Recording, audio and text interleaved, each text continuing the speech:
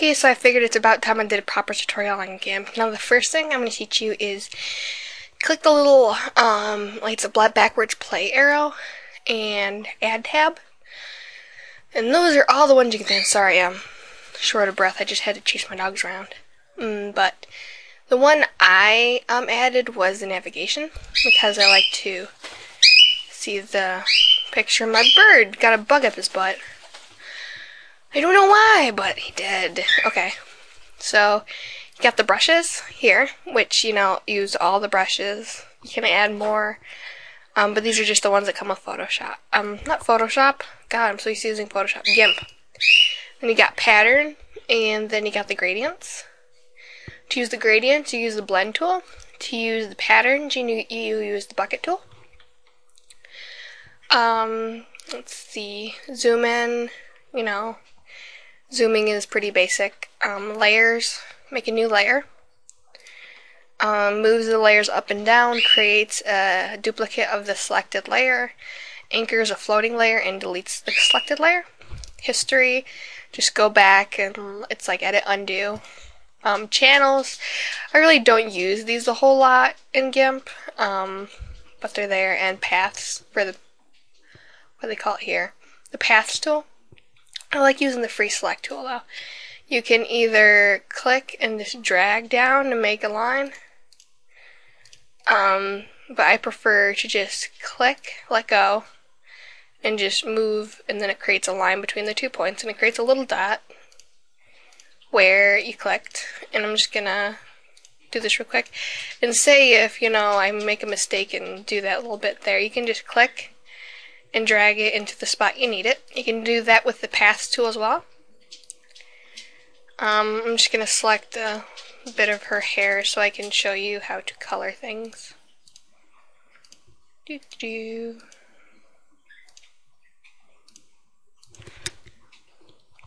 now that I got the hair selected, you can go on a new layer and fill it with black on color, and then make a new layer and fill the layer with whatever color you want and just mess with the little settings. There's quite a few of them there.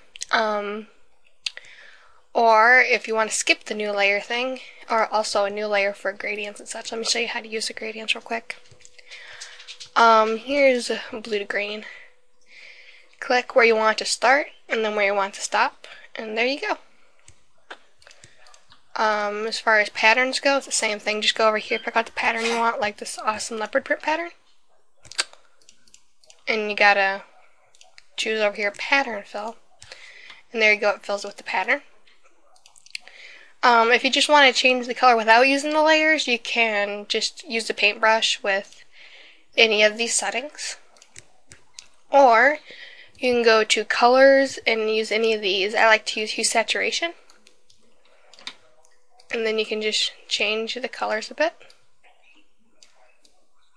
Let's see, or colors colorize, which will, you know, turn white to a color or black to a color. Just mess with the saturation and the lightness or darkness of it.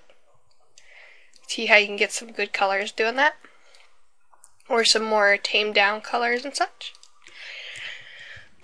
Let's see, the paths tool is the next thing I'll show you. Paths tool works a lot like the little free select tool, or the lasso tool, like I like to call it, because it looks like a little lasso. Except there's no little spot between them, you just plot points.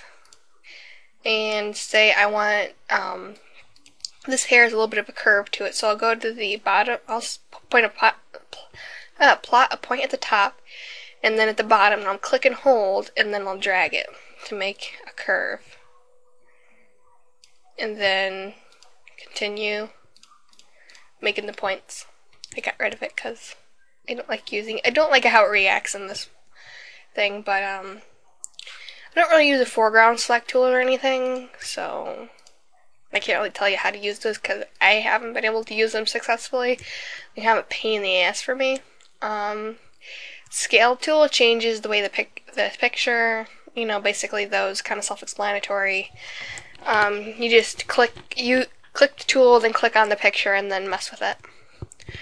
Let's see, navigation, zoom out. You can get rid of the background by using the selection tool and selecting the background. Let me just select a little bit of background there, and then either using the eraser tool and just erase, or just clicking clear, and you want to make sure you have a layer under it for, you know, whatever background you want to do, otherwise it's just going to be white or checkered for transparency. So to get that to work, you might need to copy it and then get rid of the bottom one.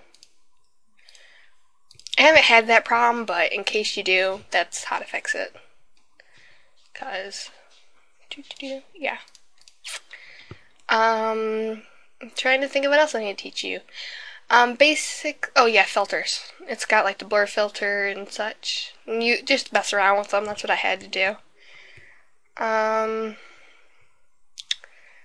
there's also a quick mask mode or select mode. Quick mask, yeah. Basically, it turns the whole picture red, and then whatever you use white, I'll be selected. So I'm going to select all this area around the eye. And when I go to select toggle, so that's selected. Let's see. And if you've used MS Paint, you're probably familiar with some of these already, like the text tool and such.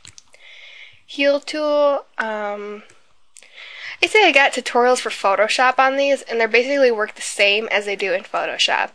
The free select tool is like the polygonal and regular lasso. The fuzzy selection tool is like the magic wand tool. The pass tool is like the pen tool. The scale tool is like edit free transform, and, you know, such. Bucket tools like bucket, gradient obviously, brushes. It has a smudge tool, burn/dodge in the same part, so you just have to go over here and change it.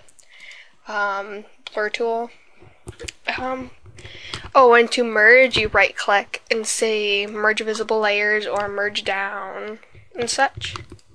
Okay, I think that covers all the basics. I'll try to get in more in depth depending on what you guys need. And I hope